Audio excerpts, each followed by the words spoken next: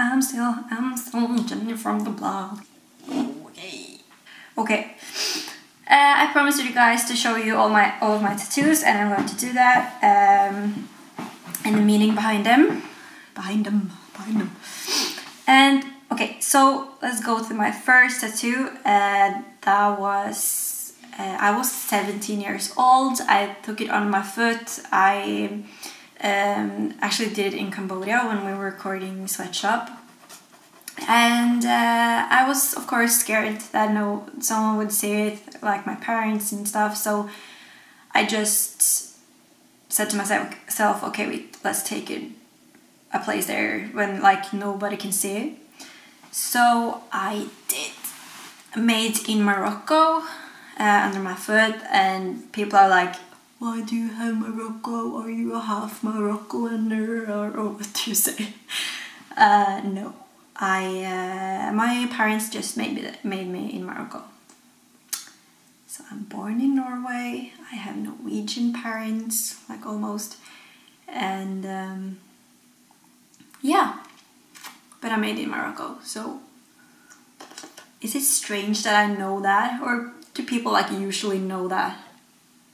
So here you can see it. I have to like do the focus with my phone for some kind of reason, and yeah, here you can see it, and people are like asking me, doesn't it fade away? Oh, why did that happen? Like, doesn't it fade away? As you can see, the M is a bit faded, but this is good. I took this when I was 17 years old. So yeah, that was my first tattoo, and people are like asking me how can I do a tattoo under my foot, because a lot of tattoo shops, they say that it's no point to do it, and they don't want to do it because like you can, I don't know, write a bad review or something about them because the tattoo was gone, or I don't know what they're like saying, but you just have to say, I want to do this and I don't care about what you're saying. Because when I did this in Cambodia, of course it wasn't a problem at all, but when I did my other foot, that was my second tattoo. I did it in Norway, and the guy that was supposed to do it, he like refused to do it. So I just had to say like, man, I don't care. Like, just fucking do it. I want this tattoo. If it fades away, it's my problem, not yours. So you just have to like, I want to make this tattoo. I think that is a very interesting thing as well, because when I did my second tattoo under my other foot, like, is this strange how we can like forget about pain? I think that is so interesting, because when I did my first tattoo, okay, so if you're going to take a tattoo under your foot, it's going to hurt. It's going to hurt. And it was awful. It was really, really awful. And somehow 1 year later, I forgot about the whole thing. And when I sat there and did my other foot, I was thinking like, how the hell? How stupid can you be? Like, what the fuck? Like, you would never like fall in love again if you could remember how bad it was when you had a heartbreak. So I think that is the best and the worst things about human beings, is that we forget. Because it's really good that we forget some things, but some things we maybe should not forget, but maybe also that is the reason why people survive, you know? That you don't forget it, but it doesn't hurt that much, like over time. So yeah, my second tattoo is under my other foot. The writing says, I am the architect of my own destruction. I did that one when I was 18 in Norway. Yeah, I went through a really, really difficult period in my life, and that's why I did that tattoo. Because I am the architect of my own destruction. And I also think that is so important to understand, that you are the only person that can control your own mind.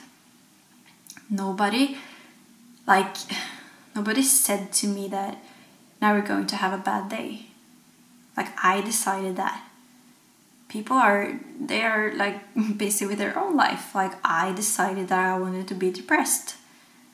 Of course, life was difficult and things happened, and yeah, but anyway, like in my head, I let myself fall. So I think that is also a very interesting thing. So let's see on the next tattoo. Here we go. Here you can see it. It's like I'm the architect of my own destruction, and as you can see, like the end of destruction is a little bit faded.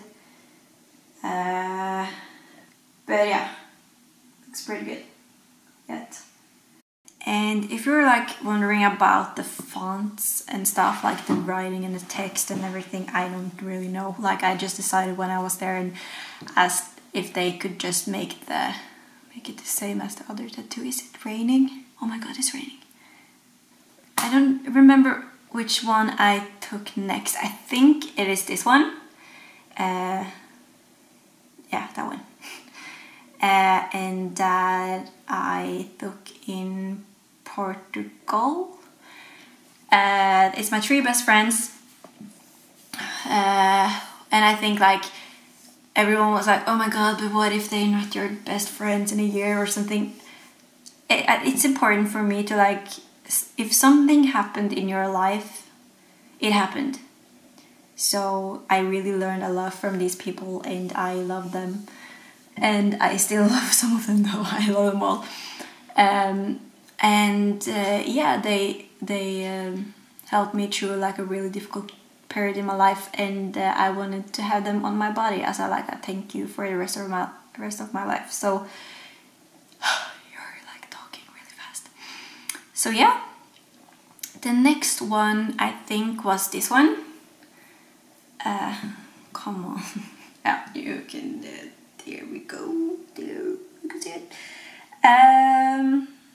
And I'm like really known for this tattoo, I feel like, but yeah. It's basically like my mom and dad is the meaning behind it. And the really crazy and special thing about this tattoo is that I was 19, went to Spain, just Googled a tattoo shop. I really wanted to do this tattoo. My mom and dad said yes, and it was my first tattoo like on my body, except my finger. And I was so scared, and then when I got to this place, it was at someone's home. And I didn't dare to say anything, so I just walked in, and it was this girl with her dogs, and she was like, okay, yeah, put your hand on the table, and I didn't dare to say it to my mom and dad. They know now, but it took me so many years to say it, and I was like, okay, yeah, and shit could go really wrong. But it was pretty good. Like, these lines are really straight, and the tattoo is just perfect, and I love it. And the really, really, really, really cool part is that I took this tattoo in Spain at someone's home, totally random, and 2 years later I did a new tattoo. Okay.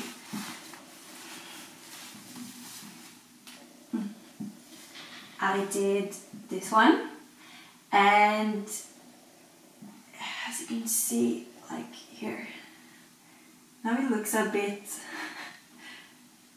but it's okay, it's straight. It is actually really straight. But this girl that, like in Spain, moved to my hometown.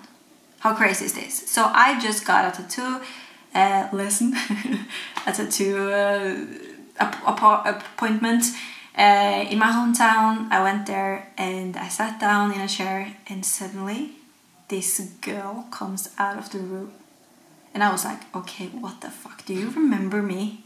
Do you remember this? And she was like, oh my god, yeah, I tattooed you in Spain and stuff. And I was like, I was mind blown. I still am. And it was so crazy. That is so crazy. And yeah, so she did that tattoo, and she also did my father's tattoo that day. And the meaning behind that one is that it sounds like you have to carry yourself in Norwegian, but it is mirrored. So if I stand in a mirror, I can read it, but nobody else can read it. So if I take like a selfie of it, you can see it and see the writing, but like you can't read it if you're not like, if not something is really wrong with you. Next tattoo after that one. Was that one last one? No, okay. And then okay, yeah, oh my god, I had this one too. And then I took this one. Is it possible to see that? Can you see that? There. I am free. Okay, I look like a fucking psycho. And that one I took in LA. This random guy said, "Don't do it, it's going to be faded." And I was like, "Yeah, I'm gonna do it." And I don't know why I took that one. I just like, I am free. How cliche is that? But yeah. After that, I did this one. I think is the next, Absence. And I really, really love this tattoo. It means a lot to me. Everyone tells me all the time that I am really, really absent, and I have like a really problem with following conversations, and if I stand in a room full of people, I can't speak to you. Like you will see that I really struggling with have a conversation with you, because I'm so like, I want to hear what everyone else is saying, so I'm just like looking at like this, hearing everything, trying to listen to you as well, and actually it's pretty awful. I can't do it, so I'm never in crowded places and events and stuff. If I know it's a lot of people standing, it's just too much going on for me. And next one, I think I did this one with my ex. I promised myself to never do like a boyfriend tattoo stuff, just because, yeah, you know, because suddenly he was my ex. But I don't care, it's 2 dots, I think it's cool. He didn't tattoo it, he just like poked it. And then we have, I have this one as well. It's like a dot for one of my best friends, Celia, that I know is going to be there for the rest of my life. So she's actually also there, like one of those dots. But she got 2 spots. But she has the same, so it's really cute. And the last tattoo I took was this one. Didn't make my mom so happy. She is so afraid of snakes. Sorry, Mom. But as you can see, it's faded. And I actually don't know what I'm going to do with it. But it was really cool when it was new. Now it's just like you can't see what it is. Like maybe I'm going to do a tattoo over it. Fuck, it's raining and I'm going outside. Maybe I should do it all again, or I don't know. It's a snake, it's not so important. Give it to me. And yeah, thank you for watching, and have an awesome day, cuties.